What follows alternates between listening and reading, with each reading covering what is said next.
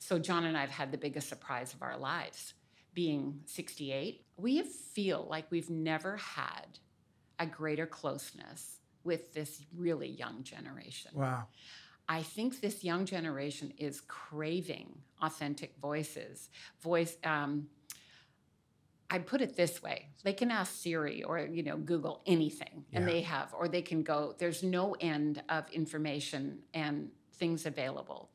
But I think having presence with people that still love each other. We're going to celebrate 50 years next month of marriage. I mean, that's wild to me. Yeah. Madly in love with each other, still love the church, love this young generation, love it so much. We are, and yet still feel the privilege of having a voice into their lives. I don't think they've written us off. As a matter of fact, I feel like we've become more important to this generation, and I'm not saying that in an arrogant way. I just think that trusted voices that have gone the distance and are not cynical or haven't given up become really valuable in an age where there's so many voices and young people want to know who we can trust. Wow.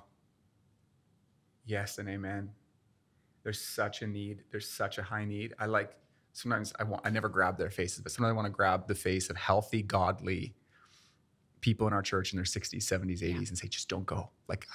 I'm sorry for the volume. I'm sorry for how sporadic I seem sometimes. Just please, obviously if people can go and come, but we so need the generations there.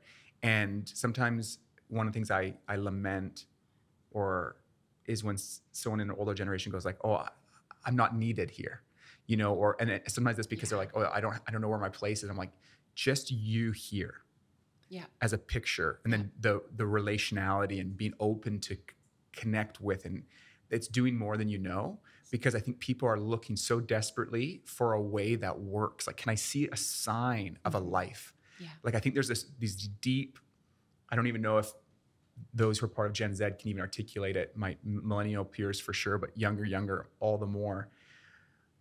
They've been pitched so many answers for how to do life, but it's all crumbling. Yeah. So the image of a family or a person who has done life, and it seems that there's a measure of health and joy, love for God, and that is such a powerful part of how we pass on faith to next generation is to present that picture. And it's the work of presence.